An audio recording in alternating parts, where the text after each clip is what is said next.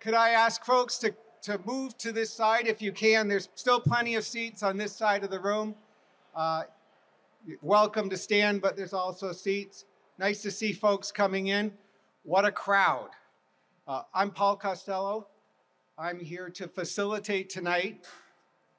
And I want to introduce Mayor Jack McCullough to just do a word of welcome.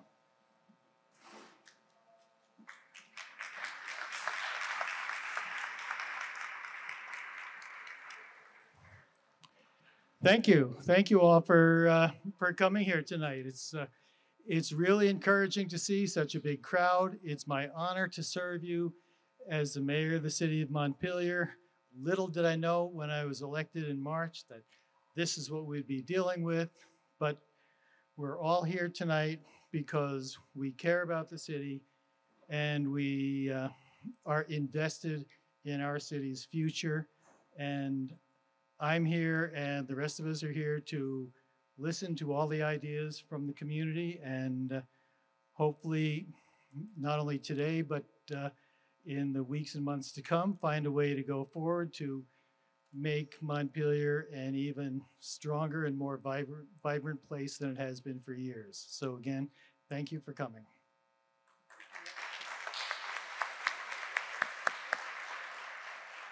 So this meeting is being put together by Vermont Strong, which is the Montpelier Foundation, not Vermont Strong, Montpelier Strong, excuse me, which is the combination of Montpelier Alive working with the Montpelier Foundation that's been looking at response.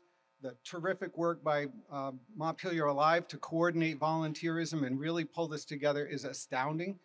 And then the Montpelier Foundation working together with Montpelier Alive has built a platform to raise dollars to support businesses in the recovery period. Tremendous resources have followed that effort, so we really appreciate that. But fundamental to the future is us working together and thinking together as a community. So thank you all for being here tonight. I want to introduce our sponsors. From Montpelier Foundation is Sarah Jarvis. Here she is. Thanks, Paul. The Montpelier Foundation is an organization, non-governmental, separate nonprofit that works to, we invest in improvements in Montpelier, generally brick and mortar improvements. We've done things like improvements to the tennis courts in town. We work with the tree board. We work on the trail systems and things like that. But at the moment like this, when our community has been through this tragedy, our board pivoted really quickly to try to figure out what we could do to help with recovery. And we have this great partnership, as Paul said, with Montpelier Alive. Katie Trouts is here and she'll speak in a minute, but the two organizations really quickly formed a great partnership to try to help and react to this terrible tragedy that we're having right now. And then realizing the need for the community to come together and have this conversation about what has happened and how do we move forward, made sense, we thought, for the two of our organizations to get together to really sponsor this, wanting it to be a nonpartisan event and really believing in democracy and the importance of coming together, talking about our issues, thinking about what we want for our future, for our children, and so forth. So thank you so much for being here. Thanks to Paul, and thanks to Montpelier Alive for the partnership. Thank you, Sarah, for your leadership. And then Katie Trouts from Montpelier Alive. Katie.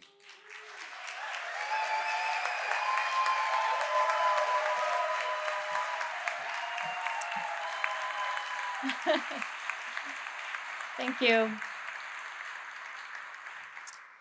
Montpelier Alive has been around since the 90s, and we are a downtown revitalization nonprofit organization that has been supporting the businesses in our community, working on beautification projects, and telling the world how wonderful Montpelier is. Our goal is to celebrate Montpelier. And I always say that though this type of work doesn't quite seem like what we set out to do, it is actually really getting to the meaning of revitalization work. At the beginning of the flood, we jumped in to help coordinate volunteers along with the city of Montpelier in partnership with Alec Ellsworth, and he's the city parks director.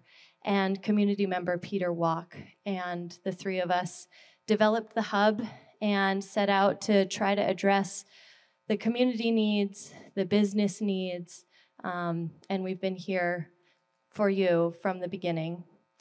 And I'm so happy to see so many people in this space talking about the future of Montpelier. I know from the businesses that this is a very important moment to be discussing our future and how to build back better and explore ideas together.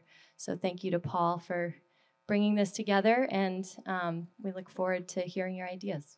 Thank you.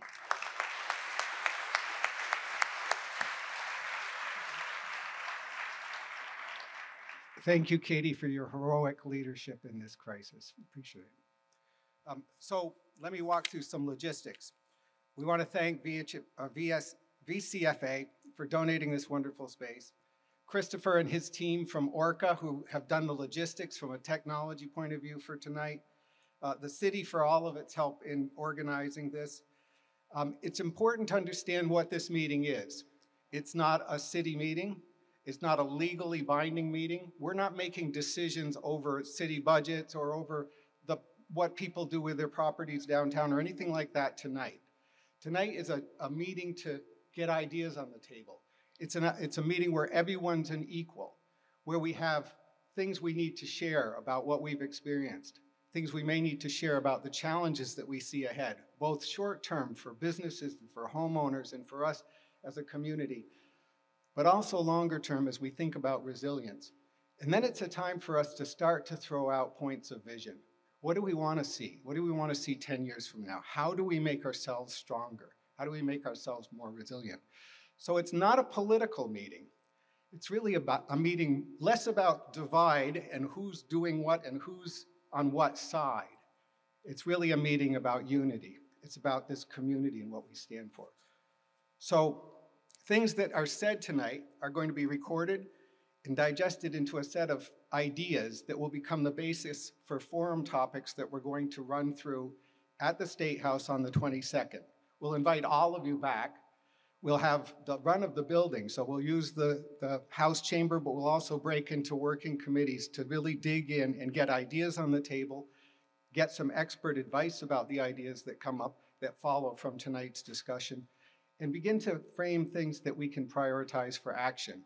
Some of those we may be reporting to the city as ideas for the city to lead on. Others, there may be nonprofits or others to step up with. And others, we may need to form new groups, new task forces. We need to think about how we organize ourselves more effectively. So, as Sarah said, this is all about democracy in action. It's all about power. And I've done this kind of work a lot, and I've been in rooms like this, but not probably quite as big. We probably have 300 people in the room. There's almost 200 on the Zoom. So this is a very intense, weighty night. And it's weighty not just because of the numbers, it's also weighty because of what we're carrying in our hearts right now. And the sadness, the loss, the challenge to our businesses, the economic issues around investment for the future, all those fundamentals. How do we work together to make this the most brilliant, wonderful community it can possibly be in the future? And that's something that we stand together on. So I'm looking forward to how all this works forward as we go. And my job is going to be to gather as many impressions from you as possible around our cornerstone agenda questions. The first is about what are the challenges that people are facing? We're not going to answer all those challenges, but we're going to get them on the table. We're going to gather them. Everything's being recorded so that we can look at all those things afterwards, after this meeting. We're going to look at what are the longer term challenges? What is resilience confronting? Are we looking at a cycle of floods? Are there other issues we need to be thinking about in the future? And then finally come out not just with a long list of problems or a long list of the things that wouldn't it be great for someone else to do for us, but we'll come out with some points of vision. What are some of the things that we stand for? Some of the things that we might aspire to? We'll build that as a list too. So we'll have a product from this meeting that turns into the next meeting and gets deeper and gets practical and turns into choices and may turn into investments, maybe putting our hands to the wheel together to drive change. So looking forward to the process. I have to say it's an incredible honor to be part of this conversation with you all. And I'm all about service, service to you, but I'm also going to be tough with the mics. We're going to pull the mics from you. People only get a minute. Nobody gets to give a 15-minute philosophical address about their vision for the future. We're all going to be equal, and we're going to share the time, okay? So that's going to be my job, and maybe you won't all like it, but I appreciate it.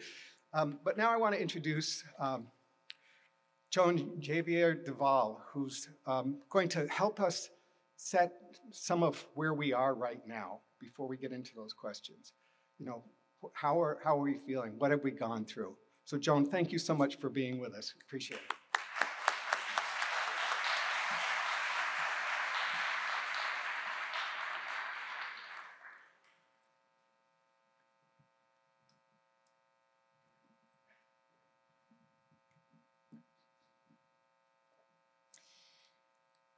It's really an honor to be here with all of you. On Tuesday, July 11th, as I received over a dozen text and social media messages, emails, and phone calls from concerned friends and family across the country in just a span of a couple of hours, the magnitude of the disaster hit me.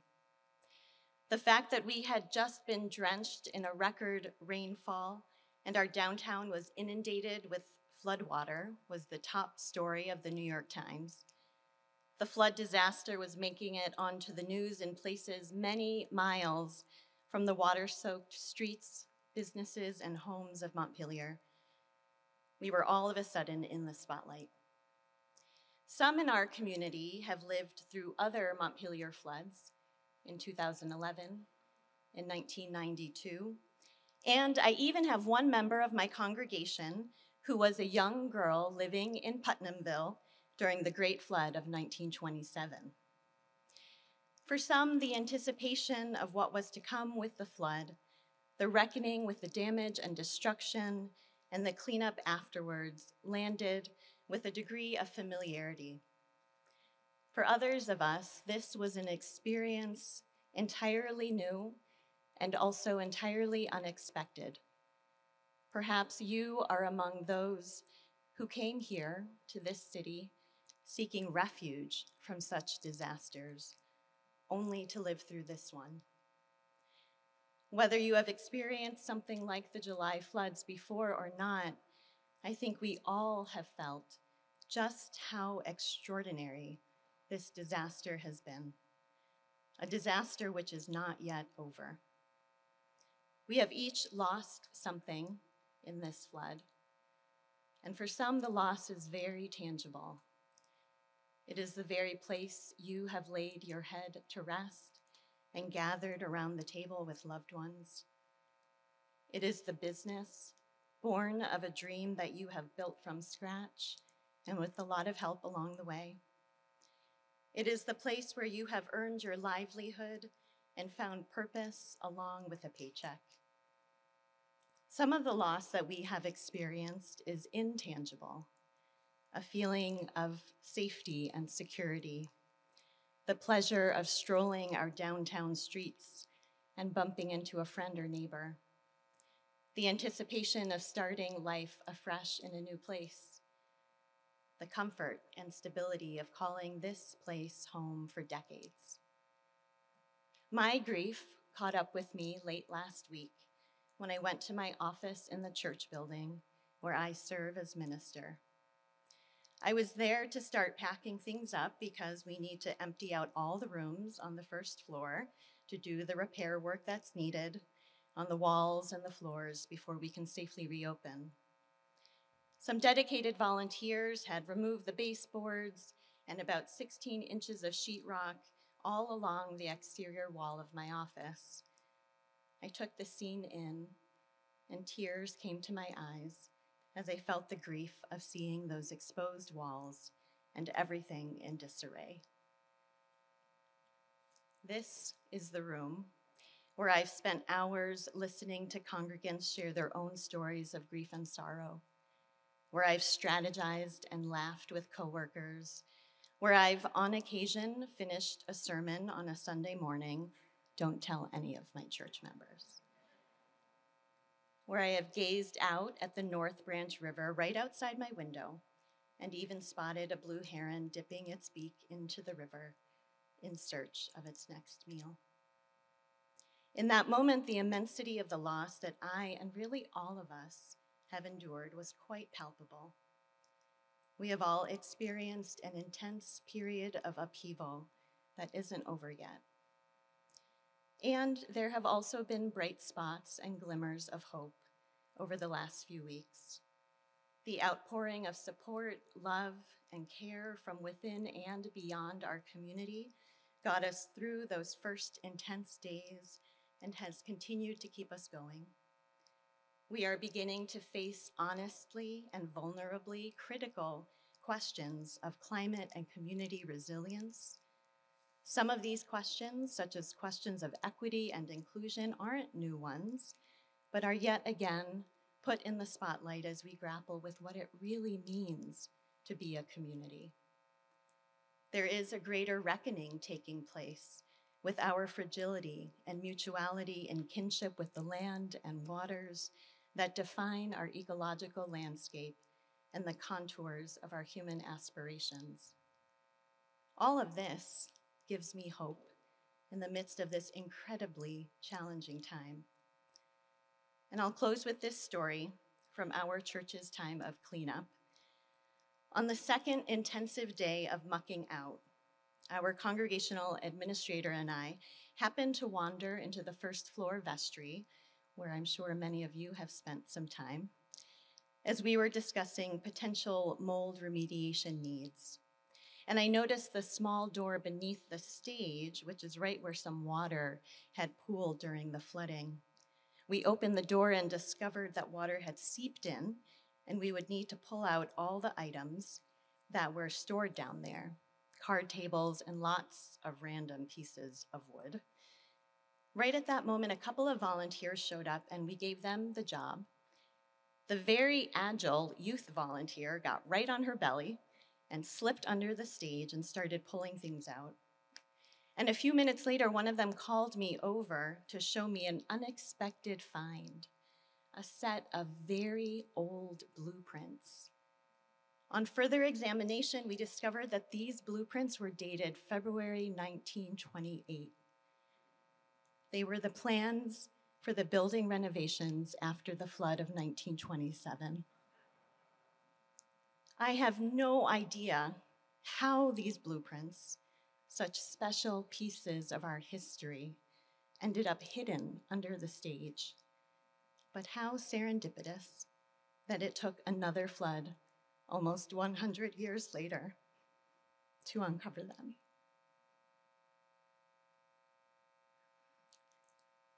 For me, these blueprints serve as a hopeful sign that building a new way forward is possible. In fact, it has happened before. We will be the ones who together determine what the path looks like, what values will guide us along the way, and how we will arrive there as a whole community. Our collective discernment will require our engagement with all the parts of ourselves from which we draw wisdom, our intellects, our bodies, our emotions, and our spirits. My hope is that we can bring our open minds and open hearts into this dialogue and into whatever comes next. Thank you all for showing up for one another and for being here.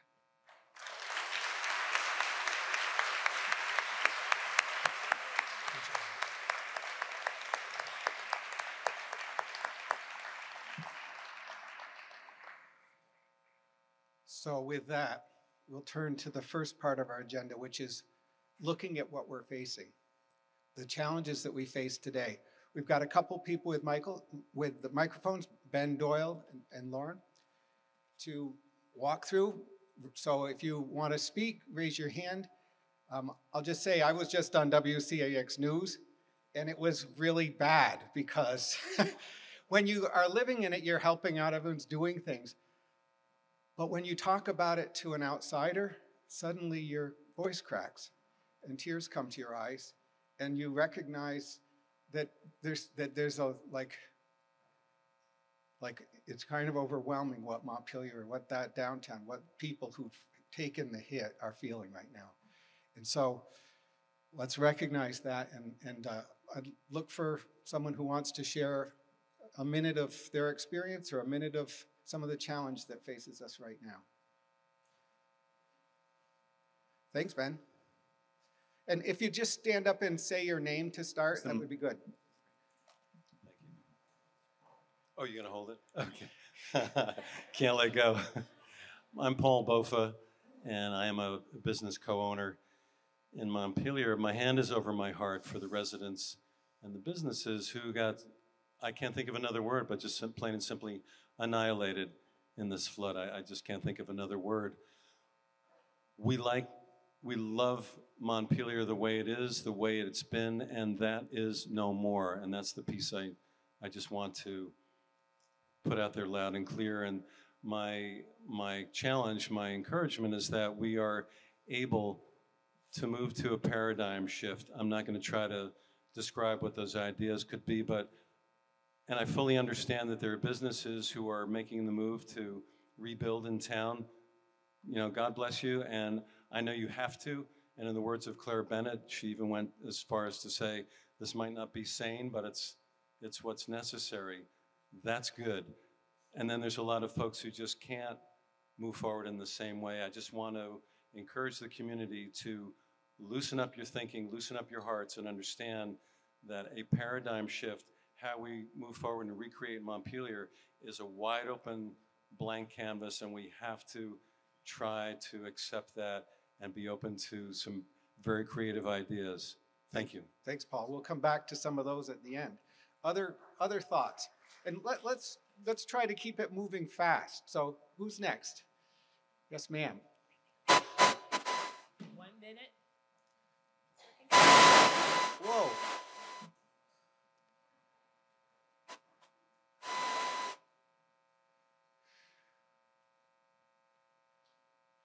Our rivers went a-wandering, and I want to say miracles happen and encourage us to think outside the box. I want to look at how we take care of not having not in my backyard issues, as people need to go higher up and out of the downtown. And the little letter to the editor that was in the bridge, please read about ecologically what we could be doing to work with the rivers rather than against them. Thank you so much. What's your name? Opeyemi. People call me O, and my friends call me. Thank you. Thanks, O. Okay. Next. Yes.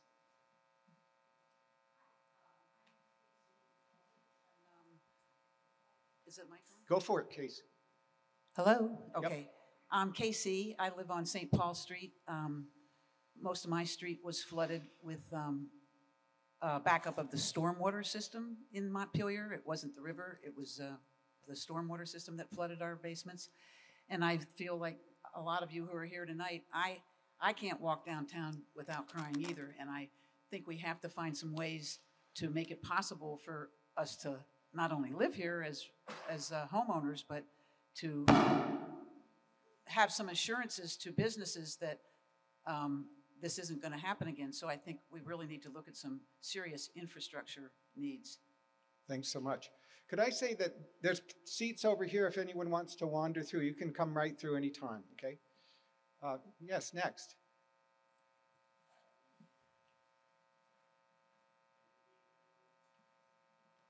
The mic's not on, guys.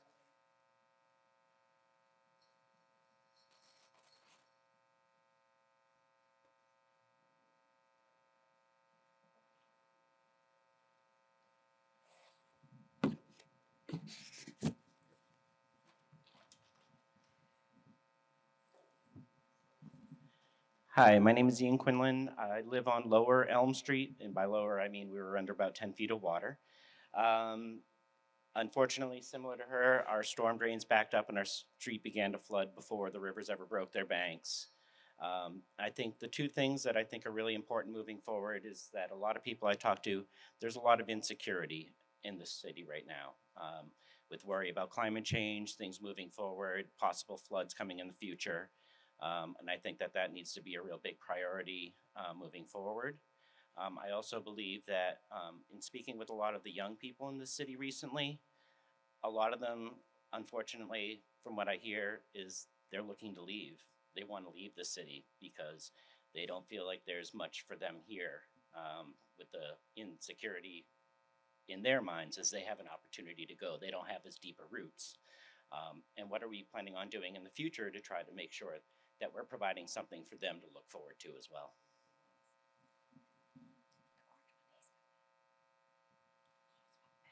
Hi, is the, oh, there you go. Okay, I'm Diane Sofrin, and I live on St. Paul Street, also right downtown.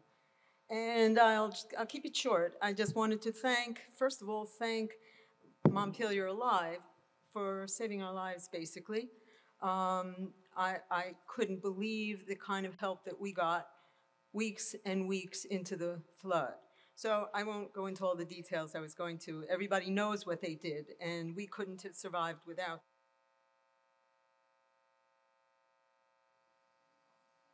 Mike.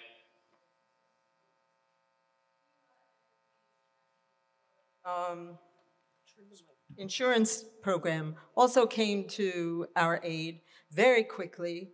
I know people have mixed experiences, but FEMA was there for us. So, and the NFIP as well. Sadly, I really don't feel that I can say the same thing about the city.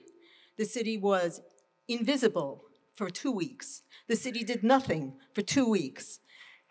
And what we have been facing since the city appeared is a lot of bureaucracy, a lot of rigidity, callousness, and outright untruths. The city is actually standing in the way of me getting my FEMA money applied the way that FEMA says I can spend it. They're coming up with all kinds of rules that FEMA and the NFIP knew nothing about, and makes me feel really bad. I've lived in Montpelier for 27 years, and I'm feeling like maybe, as far as the city's concerned, people like myself, retirees on a fixed income, just don't belong here when the city says things like, well, just add on, and just raise up, and just do this, and put it in your second bedroom, like we have so much space in the small houses downtown. So I'll just end by saying, I think that the fabric of the city has been dissolved by this flood and by the lack of response on the part of the city and the people who are at the top of the city government. And unless something changes, I think the city will never recover. It'll be something else, and maybe we can hope for something better. That's all I'll say. Thanks so much.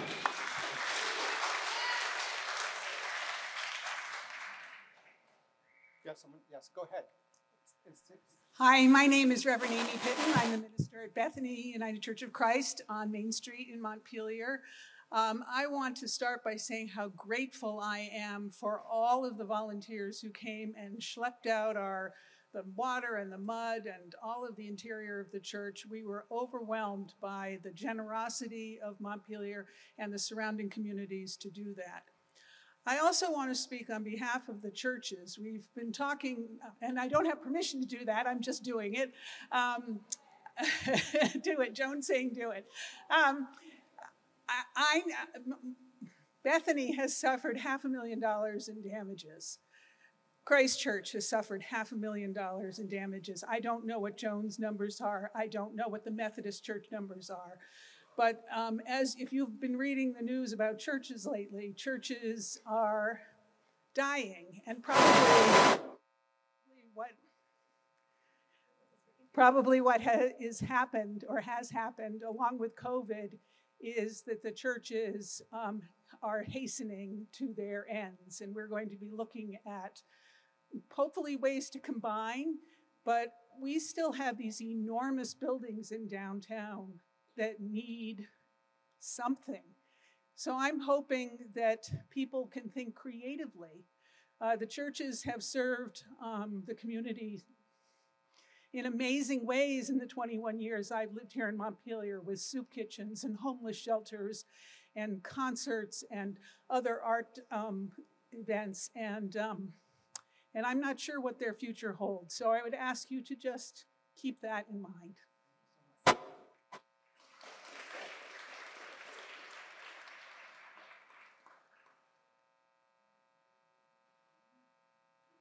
Mic? We get the mic?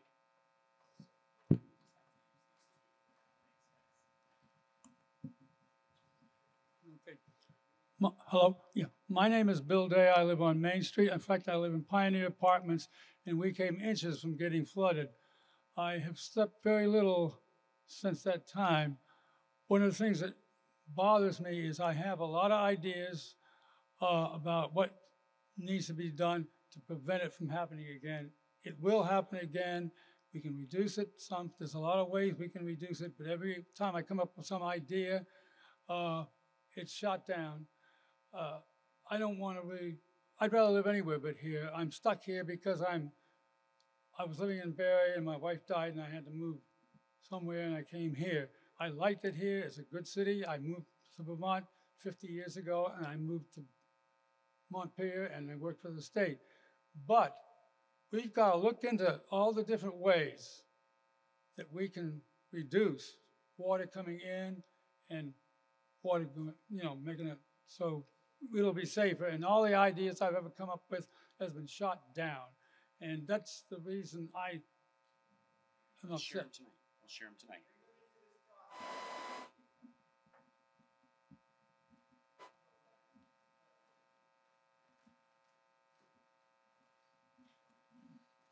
Go over here. Hi, my name is Shinu, pronounced he, him, and I'm pastor at Trinity Methodist Church on Main Street.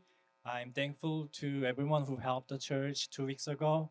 And I came here 2020, July, and this is my second year to live in Montpelier in Vermont in my life. And I saw the flood happen, and I feel like I lost the community. And then the flood damage is very severe in my church. And I heard that city office administration requires downtown building business and residents to move furnace or main electrical panel up, but they don't say, okay, you can do it. We don't know. That's like, I felt like that. So, and I'm sure other religious organizations like us struggle to recover back to normal, but there's a lot of shortfall from insurance. So I'm like to know, like it would be good to know like how the cities try to help rather than just, yeah, you can do, please do, it's a recommendation. So I would like to know the further assistance for the grant, something like that.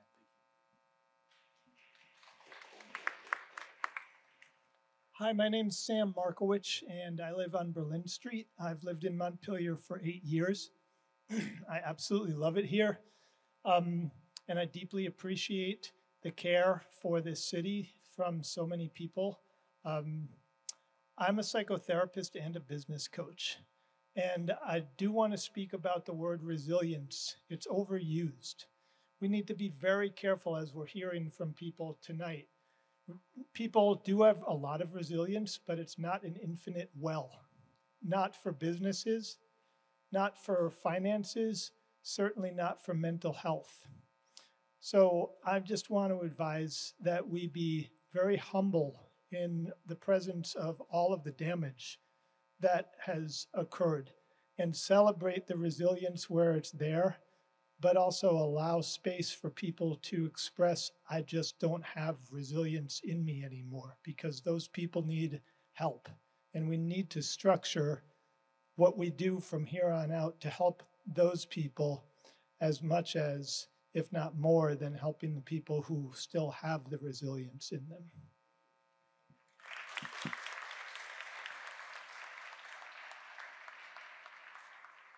Hello, I'm Lauren Parker. I own the North Branch Cafe on State Street.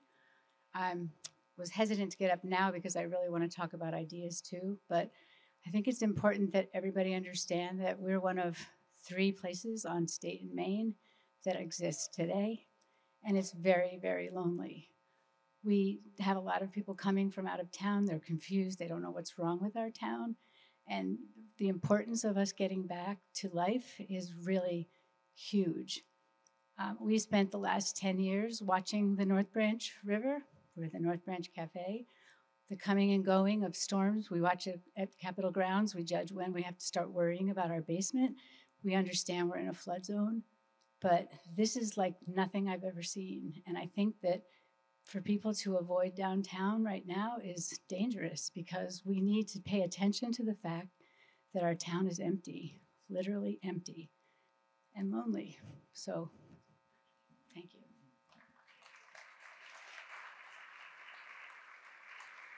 Hi, I'm Eve Jacobs Carnahan. I live on Sabin Street, and I was on the school board for a while, and my comment has to do with the challenge of this being not just a Montpelier flood, but a regional flood, and that we are going to be competing for resources with all the other communities that were affected. And I am very worried about the challenge that this can't be solved just by Montpelier itself, and that I don't know if we have a strong enough history of working with the communities around us.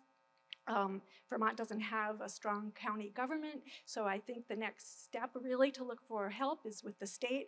And so I really think we've got to really think about how to make it a regional solution, because the water is not just here, it's coming down into our pot here.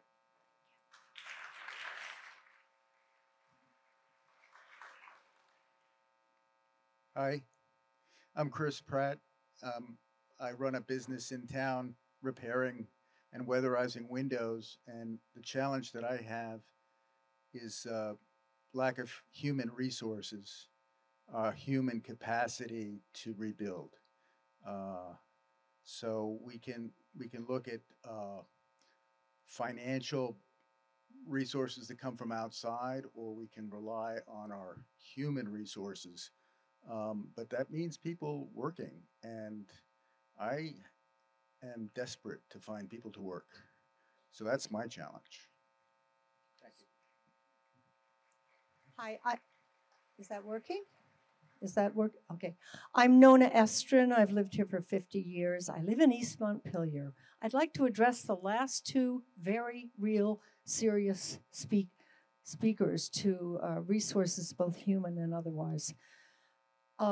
We're in an impossible situation in competing for people to do the work that needs to be done for those who want to repair on site and pick up and try to make money and regain their business model now. Paragraph. We have in this town a history of housing Lost Nation actors, Montpelier baseball players from the field out here.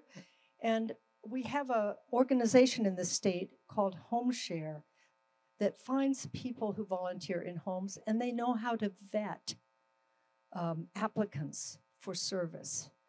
Why can't we as citizens put together some sort of a system which vets carpenters?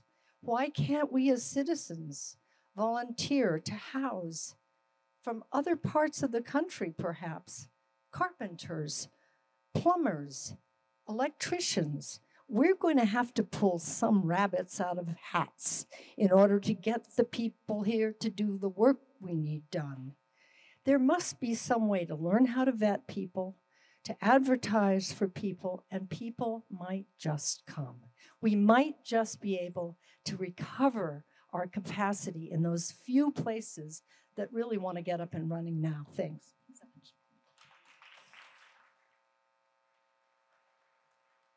Hi, I'm Chris Hammer. I've been involved with the clean out at the Unitarian Church for the last month. And I want to thank all the Montpelier Live people that really helped us get the building cleaned out. I think the challenge now is the cleaning is basically done, but we're trying to rebuild. And I look downtown, there's all these stores that have been gutted, and they're still gutted. And I think one thing that I would hope that would come out of these talks over the next is really helping businesses and private residences figure out how do we rebuild in a way that we can handle this the next time it happens. And I'm just struggling to try to find information about how to do it so that when the next flood comes, when we have to swab out our basement, we have to take out Joan's office and rebuild stuff, we can make it much easier this time around.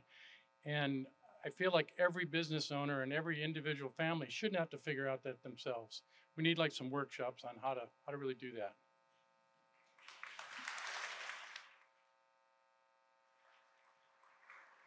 Hi, I'm Rick DeAngelis, and I live right down the street. I also work with the Good Samaritan Haven, and I want to mention that co-director Julie Bond is here somewhere. There she is right there. You know, obviously we want all of our residents and our children and others to be able to have safe, decent, and affordable housing here. But you know, we already had a bad problem before July 10th. We have a historically low rental housing vacancy rate here in Montpelier and throughout the state. We know how hard it is to purchase a home, an affordable home here. And we also have, and I know from our experience, we have an incredibly difficult problem of homelessness here in Washington County. So the flood has only made this worse. We're not sure how many units are lost exactly, but there have been units lost. And you know, we can't, we are a community here in Montpelier, but it's a housing market that goes beyond Montpelier. A lot of the housing units that were lost in the city of Barrie were some of the most affordable and accessible units in that city. So that is just going to squeeze the market even more and more and more. So we would just like to suggest that the problem in terms of housing that's right in front of us is shelter for people over the next, over the coming months. And we're right now working with the city on trying to expand our shelter options. So as we go forward, I hope you'll work with us to ensure that everybody can have a safe place to live. Thanks. Thanks so much, Rick. So you can see we could spend a day listening to people's stories because there's so much here. I want to make sure that we move as well, but we'll take the next few minutes to see if there are other vignettes that you think need to be on the table, and then think about the longer term. We're sort of leaning into it anyway, but what do we need to do to become more resilient, and what's that challenge look like? So whoever's next.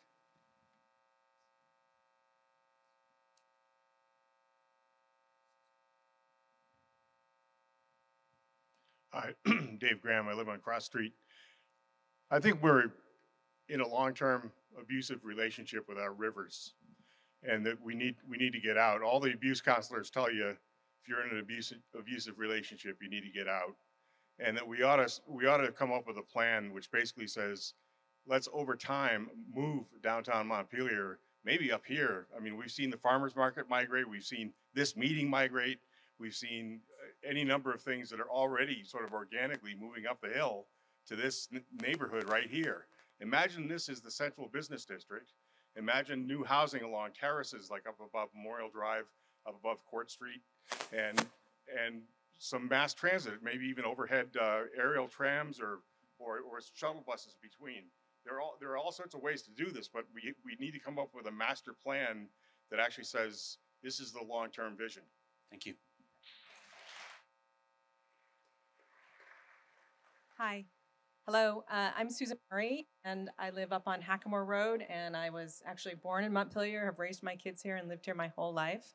I just want to mention something for us to consider. I'm a federal employee, and I'm housed in the federal building, and that building is in really, really bad shape. We've been told as tenants that we should look to relocate temporarily for the next 2 years. And I know what that means for the post office. I haven't received. I expect that really good. So I am, yeah. So anyways, my point is to put on the table the consideration of the longevity of the federal building and what's going to happen to that. Good evening. My name is Peter Walk. I just wanted to say a quick note of positive response. Something that filled my heart through this process was seeing our young people show up. I know there's a feeling amongst the youth about what the future is for them here, but I saw the teenagers of this community show up and do things that they didn't think they were capable of doing, and then coming back with a smile on their face and saying, let's do it again. Where can I go? Where do I go next? So huge shout out to Alec Ellsworth and the Montpelier Youth Conservation Corps and all the teenagers who showed up to work on this. That is what gives me hope here.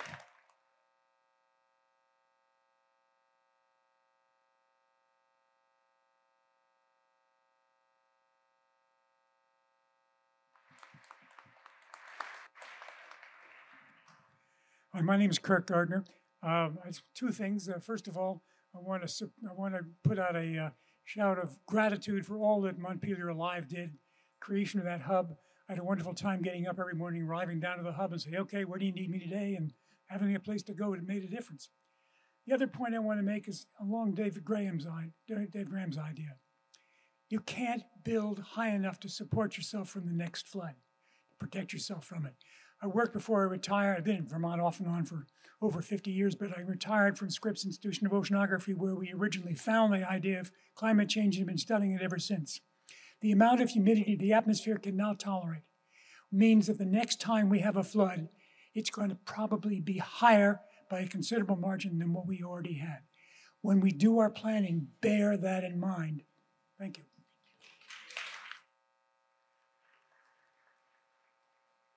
Hi there, my name is Hope Sharp, and I've lived in Montpelier for 25 years. And I don't really want to talk about taxes, but I just have a thought, which is that I think everyone in this room here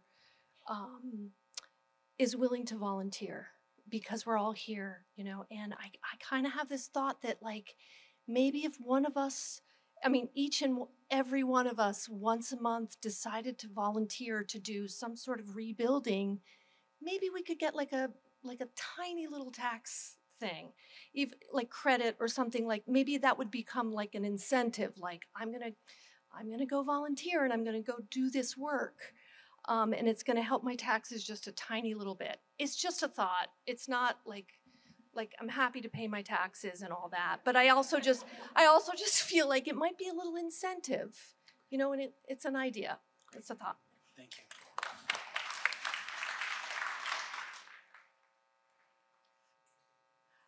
Hi, my name's Joan, and I've lived in Montpelier also for about 25 years. And I wanted to mention two things. One, a few people have already talked about, which is like the storm sewers being overwhelmed during this storm, and that happened on my street. It actually has happened to us numerous times, not just, this was probably the worst that I've ever seen it, but it happens pretty regularly where I live, that the storm sewers back up and my basement floods. And I've spent some time in my career studying stormwater runoff, and I feel like the city, like we could do a lot more in our community to try and help the stormwater slow down on the way to the storm sewer system. So I would really love to see that talked about more. And then the second thing is that I think there are a lot of people who might have really interesting ideas to share, but they're unlikely to come to a meeting, even on Zoom. And you know, we talked about young people volunteering, but I don't actually see very many of them here tonight. Certainly my young adult kids are not here. And so I would just encourage whoever's gathering input to figure out ways to get input from people who won't come to meetings. And I'm sure you've thought of that, but just wanted to mention that. Thank you. Thank you for saying so. We have a tool called Padlet that you'll see in Front Porch Forum and on Facebook that lets you go in and put your ideas in. We're gathering ideas towards action. It might be a good point in the meeting to start reflecting that we're actually beginning to gather those now, so that on the 22nd, when we meet in the State House, we're not having a general brainstorming conversation. We're bearing down to what should we do with the riverine corridor? What are the practical things? And we'll bring in some people with expertise to inform that conversation as we look to set priorities for potential action. So we're going to follow these ideas. So think about the rest of this meeting potentially as, you know, what does the resilience issue look like? And then what are some of the things that we ought to do? Knowing that there's a lot of other experience still on the table. And I'm going to give it to Evelyn to share some of what's been coming up in the Zoom. There are 250 people on Zoom and probably 300 here. So it's a great statement of interest by Montpelier. Yeah, thank you. So I just wanted to share that Teresa Lever on the chat says that trusting someone in charge is reading the chat comments, representing the 5 churches that have been providing free community lunches for 20 plus years. I'm reporting that none of the churches are open for this purpose right now, and we are working together in distributing free lunches Monday through Friday in the Christ Church courtyard. The exciting development is that we are all in favor of establishing one community kitchen rather than each church rebuilding, refurnishing, and restocking their own kitchens. It would be great to have the Montpelier Food Pantry located in the same place. And if anyone wants to work with her on this, she invites you to contact her. So, which church? Christ Church. Okay, so let's continue to recognize that we're gathering everything that's said here today to inform the next stage of the process. Here, Ben.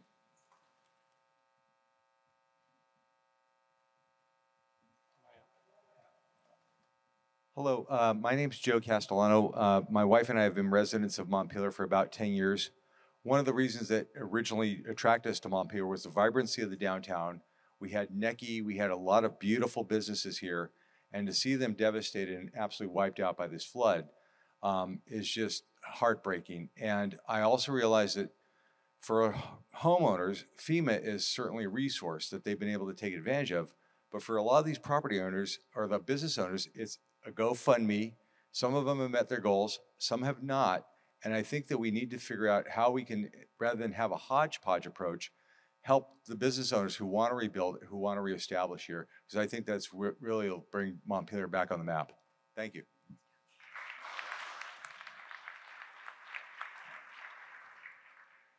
Hi, I'm James Ray. I live just down the street on College Street. In terms of the looking forward and the slowing the water down and other resilience projects, I just wanted to put a bug in people's ears because I don't pretend to know who's here from the city or the state government. But there are mechanisms known as social impact investing, outcomes-based financing. May not be anything new at all to some of you, may be brand new to some of others who might need to know about this. But in short, they are very powerful, very creative financing tools to tap private investment markets to fund and advance these exact kind of projects, resiliency projects, urban renewal projects based around environmental and climate change resilience that typical funding measures won't often allow for. I just wanted to plant that bug in people's ears for the next meeting, and I'll put I don't pretend to be an expert, but I am friends with experts in the field. One of my good friends is a very much an expert in the field, and I would be very pleased to put him in touch with anyone who cares to have a conversation with an expert in that field.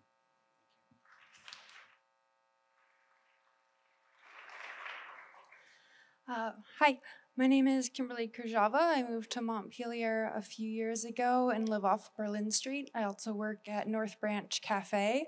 I just wanted to make sure a part of the conversation going forward with disaster response involves protection.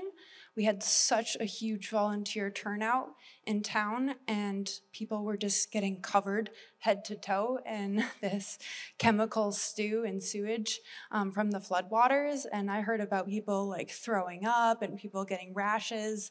And I just feel like a part of the response, we didn't really have it in hand to get protective equipment out to the volunteers that were participating. And if we think about how every time, someone's hurting themselves, that's less they can do to help someone else in the future.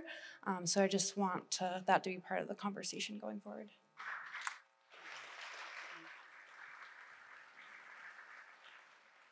Hello, my name is Diane Titro, and I'm heartened by the turnout from this entire community, far and wide. I know there are people here from well outside of Montpelier, and I know that's because we are one in this watershed. I want to just raise the question that I've had this whole time, which is, do we have a disaster preparedness plan in place? And if not, let's get going. It felt to me like we did not have the kind of information that we needed to be really prepared. I hope we can do something about that. Thank you.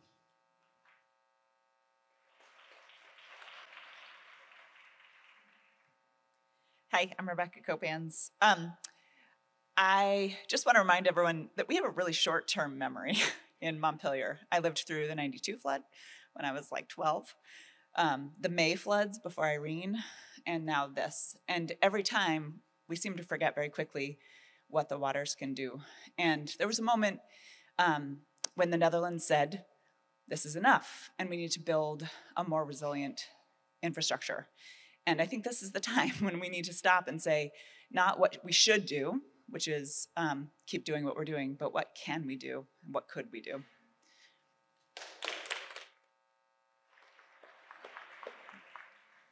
Hi, I'm Dan Jones.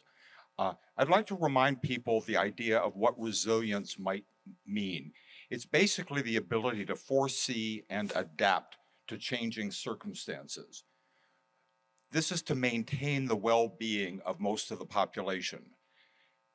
We have a changing circumstance that now climate change is no longer out there to be dealt with in 2030 or 2050.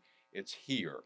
It's going to get worse, and if we don't start making the work that is going to be required for moving our businesses, for preparing for the kind of shifts that are coming, because this will happen again, as will heat domes, as will fires, etc. We are living in a coming chaotic situation that is going to get worse, and we have to start acting as if that's the truth. So I hope that we can find a way of coming together in some kind of mechanism that is going to build that local resilience in spades. Thank you.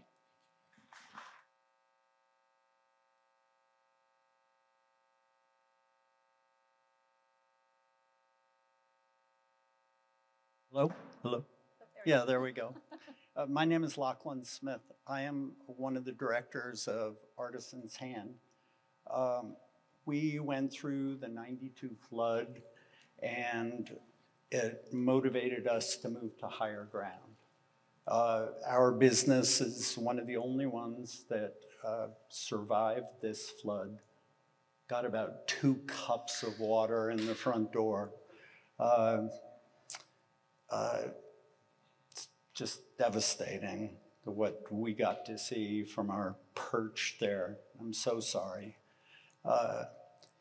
I have heard that Chicago in the 1850s was too close to the water level in that city, and they raised the entire downtown up to 15 feet with jack screws. And just saying. Thank you.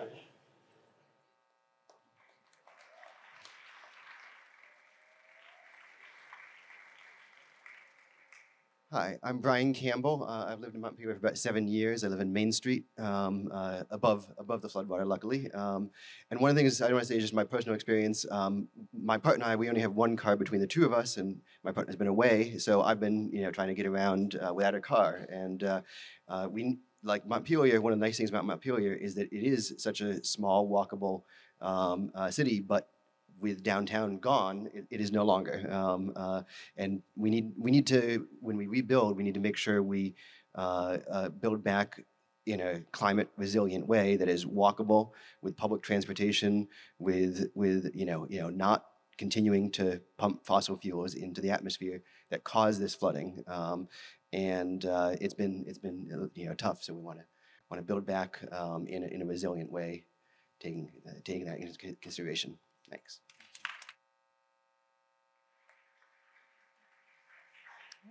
Hi, everybody. My name is Kate McCarthy. I'm back here. Thanks for having this forum. We're talking a lot about the things we want to do differently, the things that we want to see change, and I think that's excellent. We can agree on things like needing more housing, reducing homelessness, supporting our businesses. And it occurs to me that if we're going to change things, we need to be willing to change. We need to be willing to see our landscape differently. We need to maybe see houses next door when they weren't before. We might need the D word, density. We might need change. So the action I would look ahead to and ask for, I don't know how, but I think we need to do something to prepare ourselves to say yes instead of no. I think we need to prepare ourselves to show up and be advocates, to share, to compromise, and to do that together. Maybe we're gonna grit our teeth sometimes to do it, but I think that that is a skill set, that's a muscle that we can build. And so what might some sort of activity or skill building look like that's gonna allow us to get down to business and do that?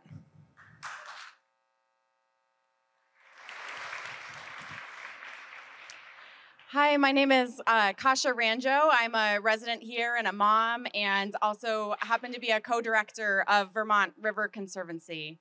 I want to bring up something that that we need to do, which is to protect and restore our wetlands and floodplains, both upstream and downstream of our town. And when we do that, it's a natural tool to slow down our rivers and to absorb the water and to make the next flood less bad. I want to see us convert our riverfront from hardtop, which holds water, to a green space and park. This is a vision shared by several high school students who presented it last winter. And I want to talk about our high school. This hasn't really come up yet. And when I heard us talk about youth, they got the loudest applause of the evening. Our high school is on a floodplain. It flooded, and it's going to flood again. I suggest that we sell the high school. The state and federal government has buyout programs to restore floodplains. Sell the high school, convert it to a floodplain, open space, parkland, and use the proceeds to move the high school up here where we are today because it is dry and high, into a beautiful college buildings up here that are perfect for the high school to relocate and do something for our kids and our community.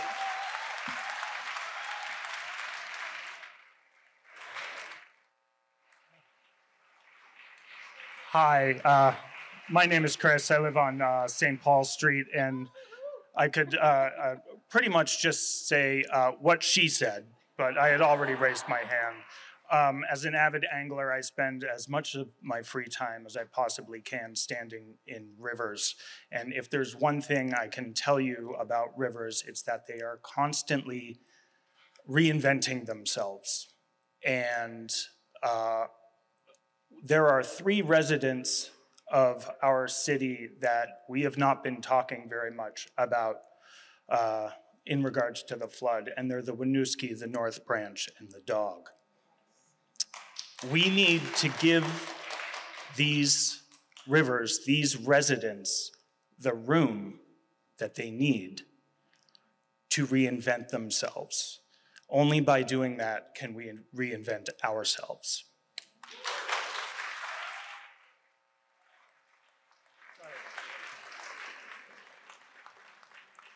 Hi, my name is Stephen MacArthur, and I was on City Council in '92 when we had the flood back then. That was because of an ice jam. Those of you who are here remember that it flooded the entire downtown. Because of my background with City Council, I'm really interested in having our current City Council, our current city manager, and our current mayor do something like this where they give us what they're thinking. I'm really curious to know. I'm hearing incredible ideas here tonight. I'm hearing incredible emotions. I'm hearing about trauma. I want to hear what our entire leadership of the city is thinking and what they're feeling. Thank you.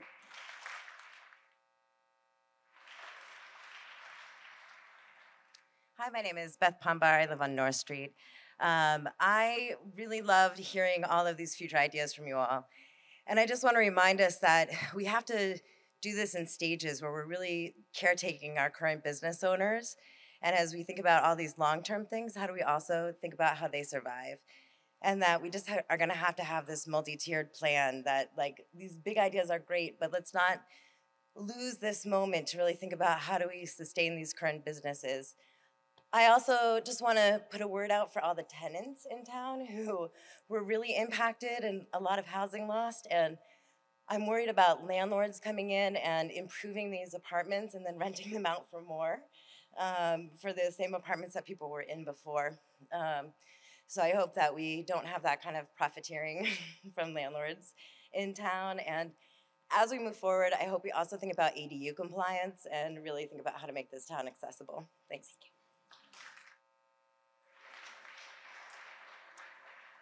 Hi, my name is Jessica Buckley. I have a background in civil engineering, and I agree that simultaneously we have two processes happening, a short-term support for the people that are immediately impacted and this longer-term conversation, and I want to speak to that. I would like to encourage the city and the state to pull together a working group to look at programs such as Room for Rivers that the Netherlands employed, just with the same idea of let's move ourselves, make room for the rivers to be who they are, what they need to do, right? And so I just want to ask that this working group takes into consideration the stakeholders, the residents, the property owners, the business owners, the youth, the homeless, and future generations to come. Thank you.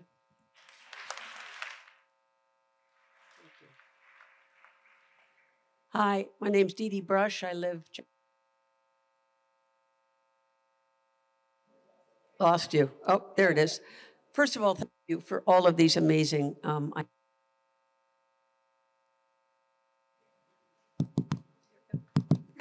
and caring ideas. I would like to just remind the City Council in particular that we have been through processes like this before, where a huge outpouring of volunteers have come forward to do a master plan, for instance. As far as I know, nothing came of that work, and it was hours and hours of volunteer work. I don't want that to happen again. I want to see something like a very vibrant group that is leading this, and it's taking very concrete steps to enact some of these ideas or coordinate them. And I think the idea of a regional effort is a very powerful one. And I'd also like to say we need to talk to the state. We need to influence all of our representatives. This is not a Montpelier problem. It is a Vermont problem. And we haven't seen the courage yet or the funding to really tackle what's ahead of us. Thank you.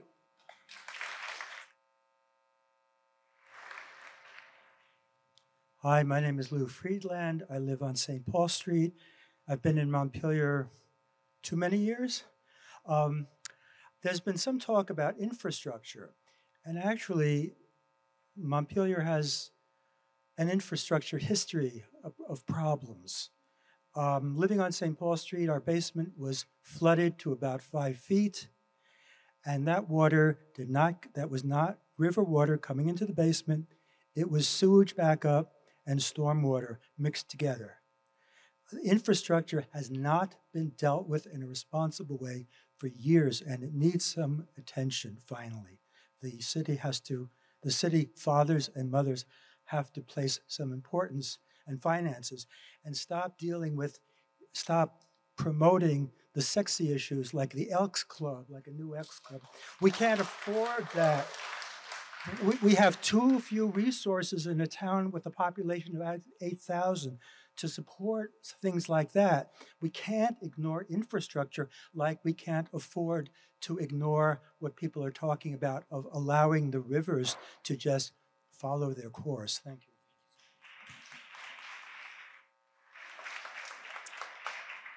Hello, I'm Greg Gerdell, and I wanted to just make a quick point of information.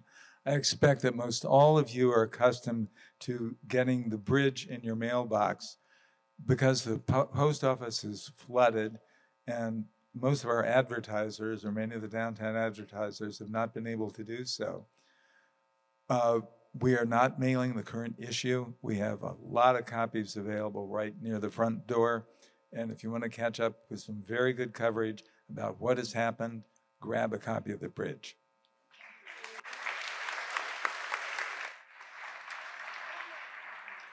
Hello, my name is Kathleen Casserly. I live on Mechanic Street. I've lived in Montpelier just for 5 years, and I always call it my sweet little city. And I just want to say two little things. One is, it is about change, and in the meantime, everybody could just examine what they're willing to change. And one thing I noticed with COVID is everybody started using Amazon. And if you just see, all you see all day long is delivery trucks. And if we all channeled that, any shopping that we had to do can be done through those businesses, whether they're in the same location or somewhere else. Just think about supporting your businesses that way. I think they're all going online now, and we can help wherever they're going to be. And the other thing is, it's not the rivers going after us. That's a consequence. That's backwards.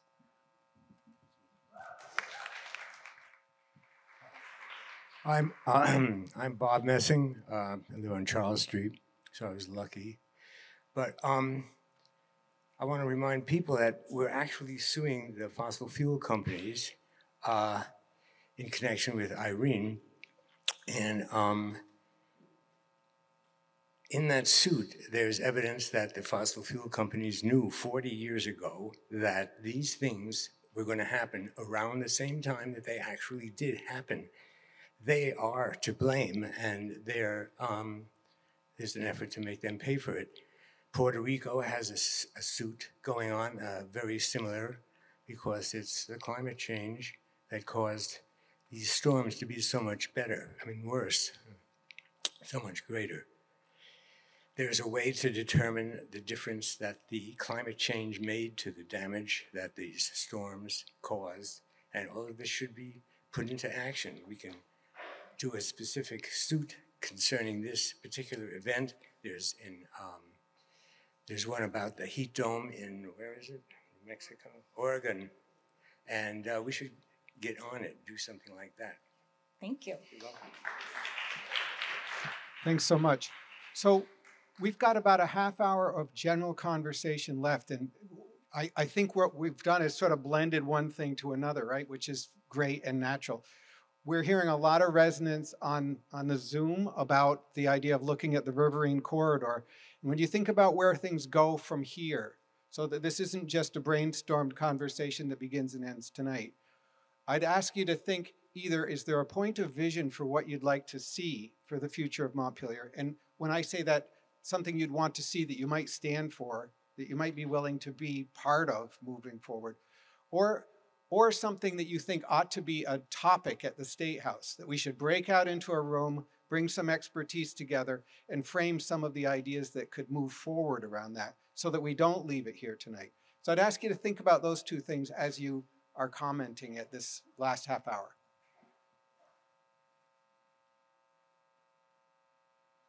Hello, I'm Maria.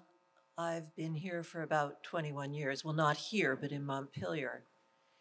And I'm not directly affected, but I'm very aware of an awful lot of the loss and challenge we're facing. And I'm very concerned about the homeowners who are kind of invisible. Our downtown businesses are the charismatic megafauna in our ecosystem, and I want them to do well, and I'm eager to support them. But how do we deal with people who have homes in the floodplain? They're good, solid homes. Many of them withstood the flood of 27. Demolishing them seems like a shame. As one of the other speakers pointed out, we, for some strange reason, felt the need to buy 140 acres of golf course. Some of it's developable, and that's a resource. Could we possibly offer space on that property to get people who own homes out of the floodplain so they could rebuild without bracing themselves for the next one or being bankrupted by flood insurance? That space is going to waste. There's a long consulting process that's costing us money and doesn't seem to be going anywhere fast. What can we do?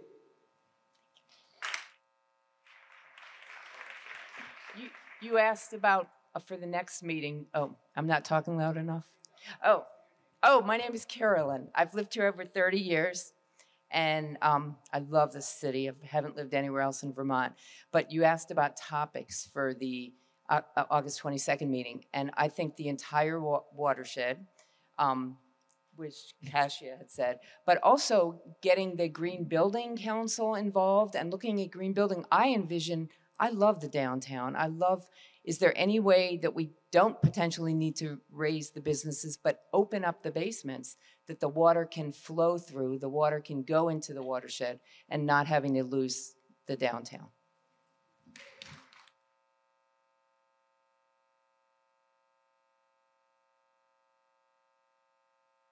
Charles Street. Oh, I'm Deborah Messing. I live on Charles Street, right down the street. A hill dweller, but my heart is broken for the valley dwellers. This is a longer term idea. I'd like our community to consider the idea of network thermal, geothermal heat and cooling. This is a system that's been around long enough to have some real examples of successful communities and downtowns especially. So rather than go into an explanation of it, I would encourage you to go to vcga.net, which would give you a broader idea of the potential of this. Thank you. Is it on? Yeah, yeah. Okay. My name is Sarah DeFelice. I'm the owner of Bailey Road here in Montpelier, a business downtown on Main Street. I think a lot of us businesses are very grateful for the volunteers that showed up. And I know I'm really grateful for everyone who has the energy to think big and think innovative for our town. I think I am very much still in the day-to-day trying to get my business up and running. And one thing I would love to talk more about is how we can have a reopening for our town, how we can have our downtown start looking pretty now. One thing that came out of a Montpelier Business Association meeting was like a flower bomb, where maybe one weekend everybody brings down a pot of flowers downtown and we just line our streets with flowers. I think it would be nice to bring some beauty now. It would be nice for tourist bus when they come through not to see a desolated town. I would like a topic of conversation to be about tourism and downtown beautification.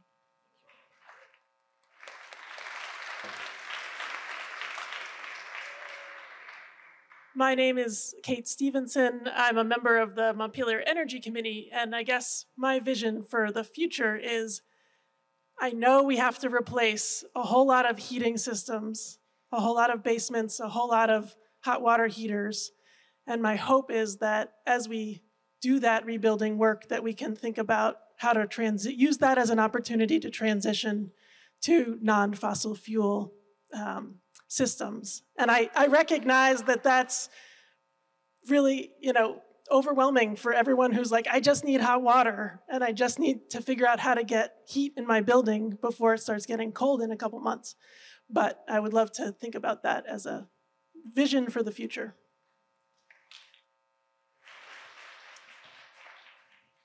Thank you. I just wanted to acknowledge, everything okay? Okay, great. I just wanted to acknowledge a couple of the suggestions in the chat. As Paul had said, sort of at the beginning to premise this next stage of comments and questions. A lot of people are responding and saying that they have experience in this, or I've experienced that, and I'd love to share. I'd love to know how I can get in touch. So I've been encouraging folks to please share those ideas in the Padlet, and then we will also be saving the chat. So there's a lot of really great discussion going on, and a lot of people are seeming to be really excited about stepping up and sharing and contributing what they know. Hi, my name's Daphne Kinney-Landis. I live on State Street, and I speak from the perspective of a renter in the downtown. Whether we call it a Montpelier Tenants Coalition, network, or union, I think we need to form a citywide resource that advocates for and communicates for renters and serves as a vehicle for our collective voice. How do we communicate critical information to renters before and after emergencies? How do we ensure that tenants are receiving consistent information when there are considerable inconsistencies between how landlords respond in situations like these, how quickly landlords respond to damage, and what they communicate about the safety and health of our homes? This is a larger question about what we can do to ensure that renters have a voice when it comes to our well-being and ability to live in the city. Thank you.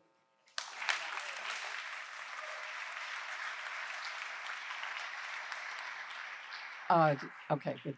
My name is Lawrence Webster. I live on North Street with my partner, Albert. And this is partly topic and partly I haven't heard anyone mention our agricultural community, the farmers who feed us, and the precariousness of our food supply. I've just heard from a horse owner that she can't get hay, can't, anywhere. There are food shortages, we have trouble with access, and I think as a topic, if we're going watershed and regional, that our food systems, particularly our own local agriculture, are going to be very important. Thanks.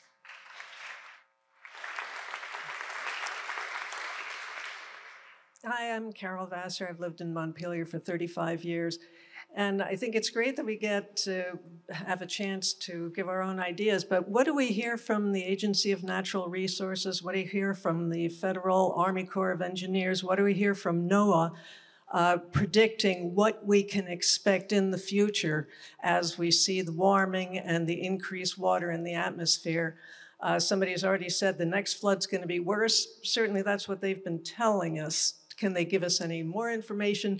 We can't really plan anything ourselves. We need to have some ideas of what to expect and then get the experts who should already be thinking about this, some ideas.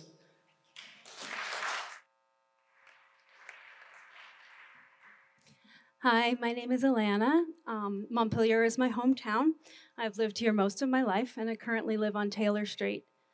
And I'm noticing that we have so many people here with so much specialized knowledge. We have so much enthusiasm. We have so much motivation and creativity. And we have an appropriate sense of urgency. And this is not the first time that we've had a catalyst for such things. And I've noticed people mentioning that nothing has happened, nothing has come of it in the past. So I'd like to encourage us to get curious about where does this process break down and how can we foster some systems that promote momentum and longevity here?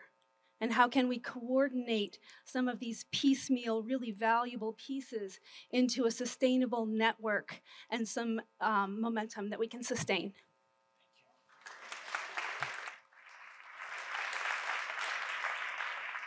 My name is Mary. I live on Berry Street. I wanted to offer just a little bit of historical perspective along with my vision. I first moved to Montpelier in 1969 when my ex-husband and I bought a house on East State Street, just a couple doors up from what used to be the ANP and is now the Center for Independent Living. And 2 months after we bought that house, the whole cellar flooded. And there went our furnace and everything from the first 25 years of our life. And it was like, one thing I discovered from that, not only was it my introduction to home ownership, but Montpelier, what I loved about Montpelier is everybody in town had a way of banding together and coming up smiling. And that's my vision. That's what we're going to do.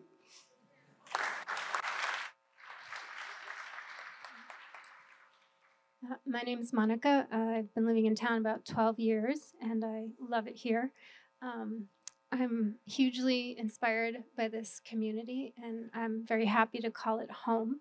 I have two comments. One of them is more pragmatic. The other, I guess, is for long-term thinking and planning. And in my investigation into the world and humanity and what pulls the fabric of a society together, one mark of that is how a society takes care of the people who need the most care. And as we're planning about how to move forward, really paying attention to how everybody can be served. And of course, there's the immediate needs at hand: food, water, shelter, the businesses, but also within the larger vision of what we're doing is to really be inclusive. And the homelessness population or unhomed population that has increased over time is really something to pay attention to. And I know it's a real struggle. It's not a judgment. The other thing I'd like to talk about as an artist is the importance of supporting the arts and culture within a growing society. This is a pivot point. It's an amazing opportunity to grow and evolve. And when I look around the room, someone just said, it's a very educated group of people. It's a group of people who love this place. And there has to be opportunities to celebrate and to rejoice and to reflect our inner world back to itself. And someone mentioned to bring flowers. I know a ton of musicians that are wringing their thumbs right now, ready to play music. And some of them are in this room. And not everyone here goes out all the time. I like to socialize and be in town. The cultural community in this town was bursting at the seams with music. Every single business in town has arts. And so just that there's opportunity there to celebrate and hold the grief at the same time and not exclude the arts. So building galleries into spaces and that kind of, thank you.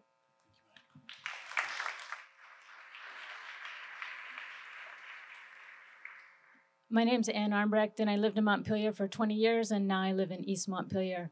And I wanted to invite you next Thursday at 2 to an online conversation that I've organized with 2 Vermonters who have been thinking about responding to climate change in the short and long term. Beth Sawin, who is head of the Multi-Solving Institute and a student of Dana Meadows and systems thinking, and Amy Seidel, who's an ecologist and professor at UVM. And I'll share information, but the idea is to give tools to then feed into the conversation on the in the State House. Hi, thank you again. I just wanted to say something really quickly. If we are looking at letting the river go where it needs to go, which I think is a great idea, can we direct it to go under Elm Street and under Main Street in culverts instead of on top of Main Street and Elm Street? That's a thought that I had. Thanks.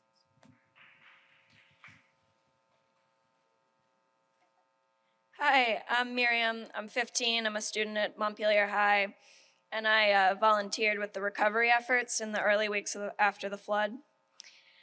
I want to add my voice to those advocating for climate change to be included in the conversations about rebuilding. As I think we all know, this flood was very much caused by climate change. I want to advocate for building back our downtown in a more sustainable way, but also, as a climate activist with the Vermont Youth Lobby, I want to advocate for climate legislation at the state level. I've been advocating for this for the past 2 years at the legislature, and I can only hope this flood adds a much-needed sense of urgency. Please let your elected representatives know that now, more than ever, climate action can't wait.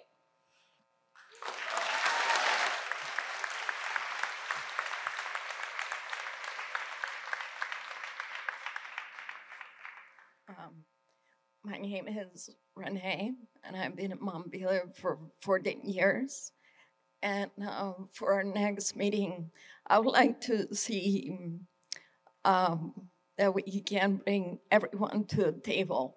Maybe having tables of every walk of life between homelessness, someone representing Mother Nature, businesses, and everyone, and take this opportunity to rebuild our city in a different economy, an economy that Mother Nature is part of it. It has a voice, it has rights, and we are also creating change in our lives so the next time that a flood comes, it doesn't wash a ton of junk into our waterways, that we don't end up with a lot of trash.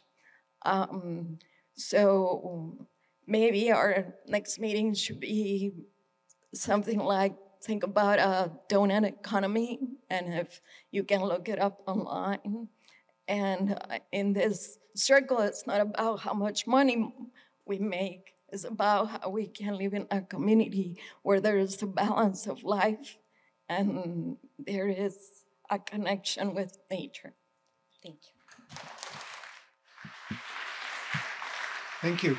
So we've probably got 15 minutes left of general comment, okay?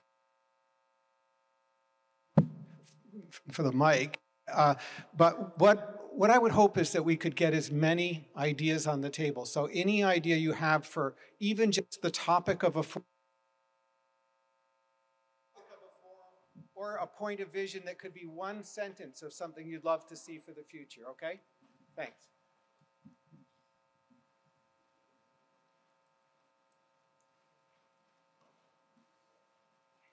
To paraphrase, I'm David Hartnett. I've been in town since '79. To paraphrase the Director General of the World Health Organization, we are not, any of us, safe unless we're all safe. If we can keep that in mind, whatever plan we evolve will be a good one.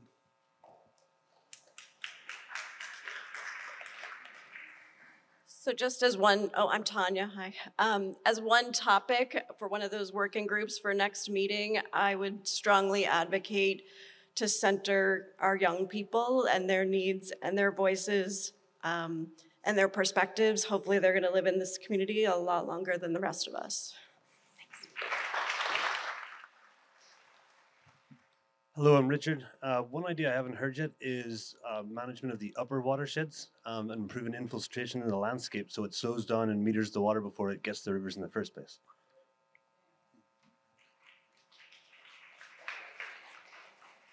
I'm Paul Burns. I live in Montpelier. I work with VPIRG, and I really appreciate the energy and ideas brought here tonight. And I don't know what the solutions are exactly, but I do know that they're going to cost many millions of dollars. And I think it would be wrong to simply hand the bill to the residents and businesses and farmers and taxpayers who have just been harmed so terribly by this flood. Instead, I believe in the old adage that if you make a mess, you should clean it up. And I think in this case, it's the fossil fuel companies that have made the worst mess we've ever seen. And it is about time that they be held accountable. And so we'll be pressing our state delegation from Washington County and all across the state to create a climate super fund for Vermont. And the bill should be paid by the shareholders of the largest fossil fuel companies in the world that have a connection to Vermont. And that's something that we can get done in the next legislative session.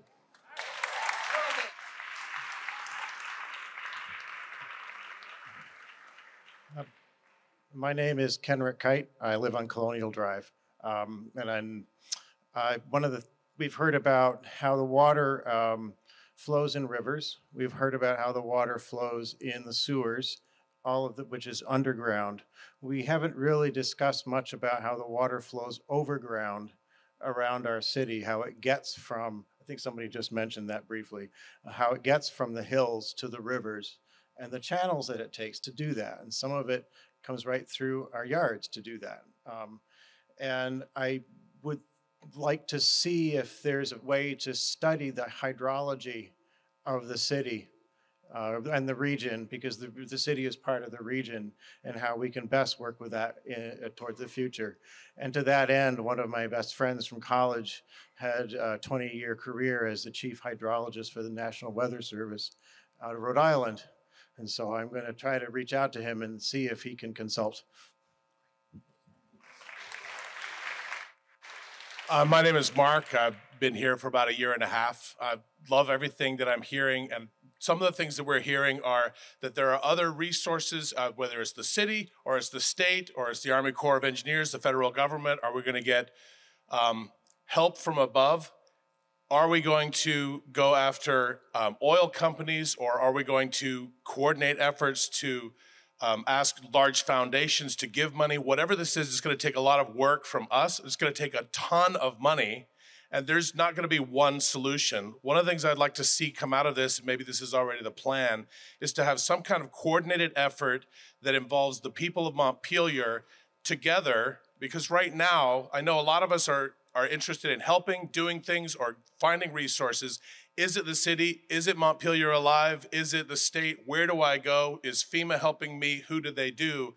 One of the things that I feel like we've been lacking is a kind of central coordinated plan for recovery, which is something we've heard several times, and coordinated efforts for how are we going to shout up the chain and make sure that we don't have 10 uncoordinated efforts all going after the same things.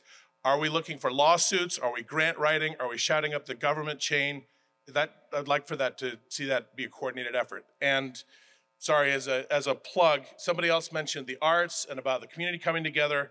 On August 26th, we are putting together with Montpelier Alive and the Rotary Club, we're putting together a day of music, community, healing in Hubbard Park. We'd like for all of you to come. There is an ad in the bridge. Please pick that up. And I have some of these things I'll pass around as well. Thank you.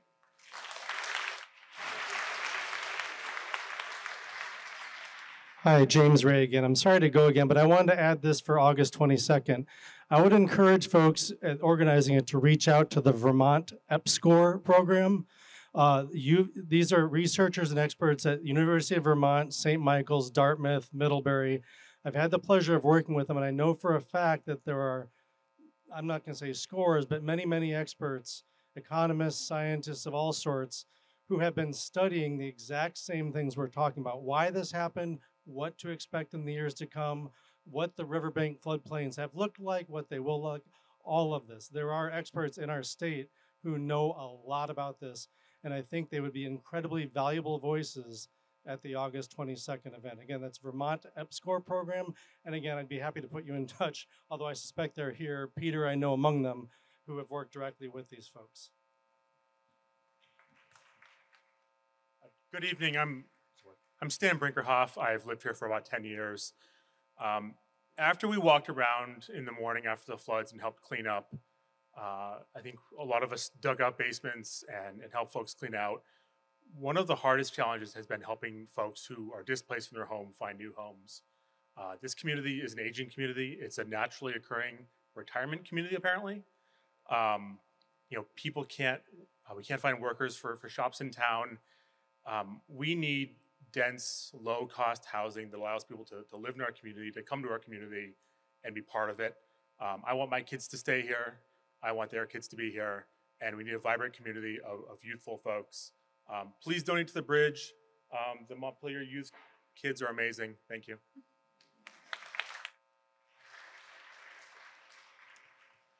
Hi again, I'm Katie Trouts with Montpelier Alive.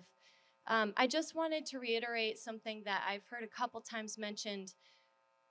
We really have an opportunity to lean on the pillars of strength in our community right now. And I can tell you that I could not do the work I'm doing without the people who have surrounded me, the experts, the professionals, and those pillars. And I just think that for the future meetings, there are some plans to invite some of these experts to the table. But we don't know who you all are, and I've been amazed listening to some of the voices in this room and their experience, and I'm really eager to hear from those people, and I want those voices at the table, and I am extending my gratitude for those who have stepped up and helped me on this journey thus far, and the community thus far.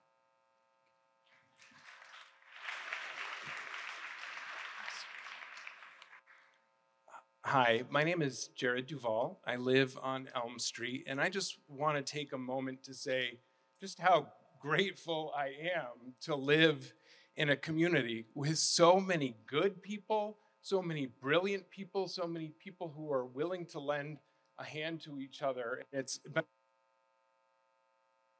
here tonight. I think this is a time for a lot of things. It's a time for new thinking. It's a time for old thinking. It's a time creative ideas, and it's a time for ideas that have been staring us in the face. As we have conversations, I'm so grateful to Montpelier Strong and everybody who helped organize this event to do this in an open-minded way, but also with careful, critical thinking. Let's get all of these ideas on the table, and then when we do, test the assumptions, do the careful analysis. I want to share is not a what, but it is a how. And it's that as we do this, I just want to kind of reflect back to this amazing community. As we do this work, all under an incredible amount of stress, I hope and trust that we will do this together as we have in the past month, in a way where we continue to turn to each other and not turn on each other. Thank you.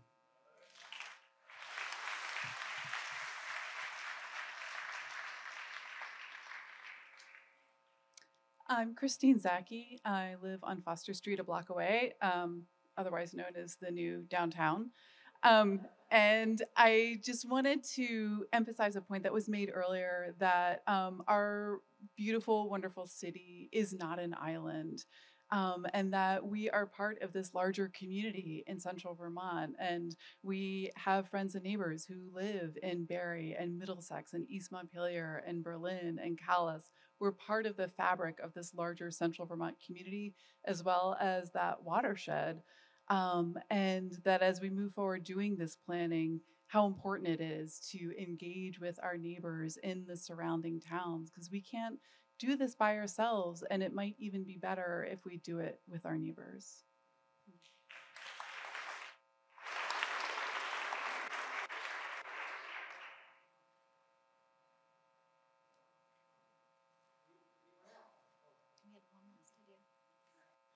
Hi, Lachlan Smith again. When I was helping friends clean up downtown, I was impressed by the toxicity of the mud that was on everything. And I mean, it was horrendous. I'd have to take a day off between times when I would go down there. And I'm wondering if there is some regulations that could go into effect that would keep the heating fuel out of the water. And I'm just wondering, I might be naive, but I'm wondering why the mud that was all over everything was as toxic as it was. I think there are probably ways to tie down oil tanks and to have vent pipes higher and that sort of thing. And I think we need to consider that in the discussion as well.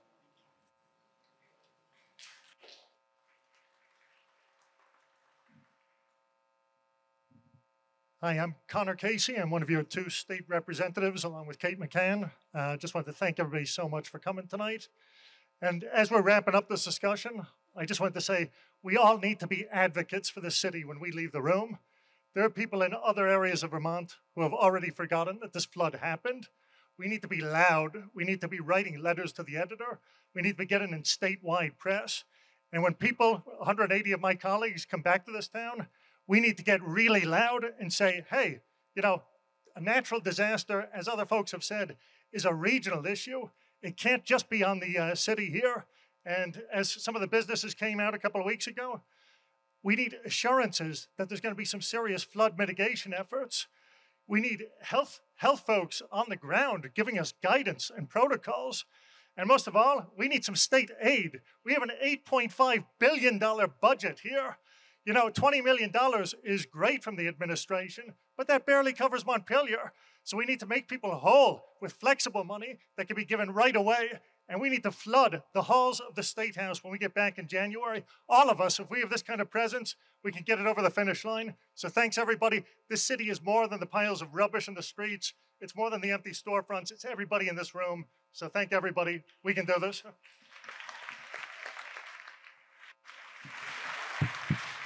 Nate, would you want to say? Hi, I'm Nat Winthrop, a 42-year resident. I've really been struck by the civility and the thoughtfulness and articulateness of everybody here. Glad to see the mayor and the city manager here. And Connor, thank you for that. I would just hope that at the August 22nd meeting that maybe some of our state senators and our congressional delegations will also attend. Thanks so much.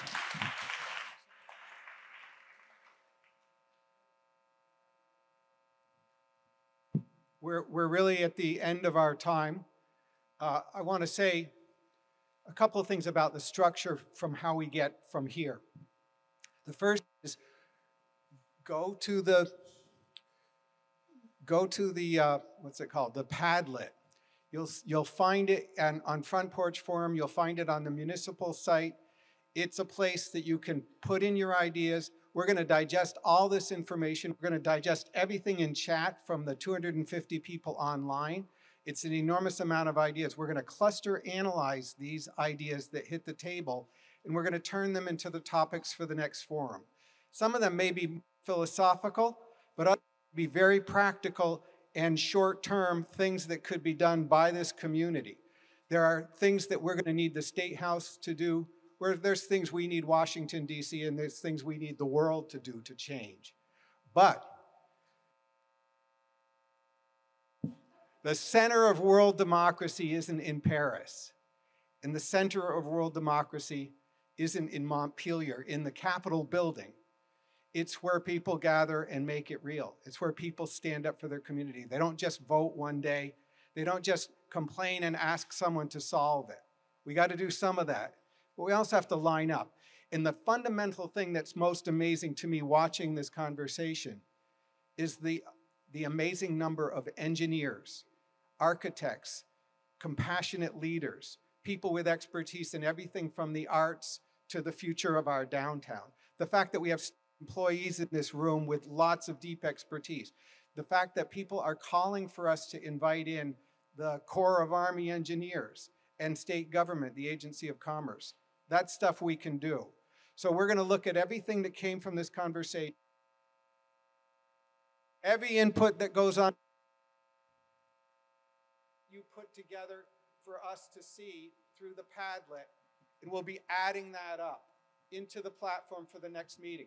At the State House on the 22nd. At the State House on the 22nd. We will break into teams to look at these things with experts, but it won't be just the experts defining things or giving us the backstory.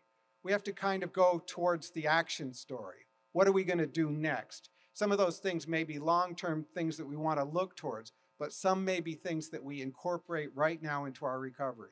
And we'll design in each one of these groups, not just a discussion group, but we'll deliberately get to where we have a couple of action ideas that we want to move forward. From those action ideas, we'll come out and we'll do some prioritization with everybody. And then we'll line up some work to do. Some of it may be work that the city's going to do anyway or has already started. Some of it may be work that Montpelier Alive or other nonprofits will look at. Some of it may require another level of organization, as a couple of people have suggested, to coordinate this kind of work today and for the future.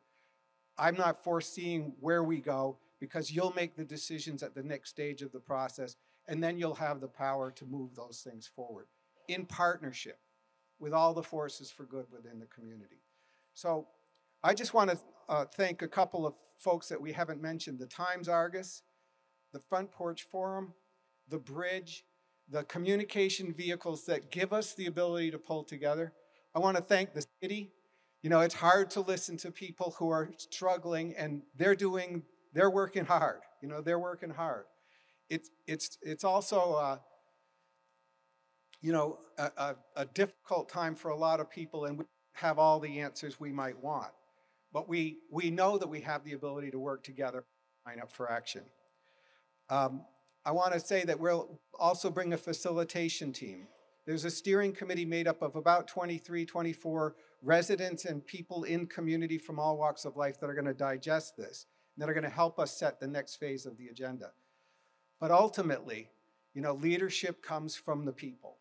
And your legislatures, your city government, the work that gets done on the street of this town isn't going to be done for us. It's going to be done by us and led by us. And then resources follow. So we can come up with big ideas. And when we line up and we set them as priorities and we stand behind them, dollars will follow. The power for implementation will follow. So onward and upward, you know, democracy in action. And thank you all for being part of it tonight and at the next phase. Thank you.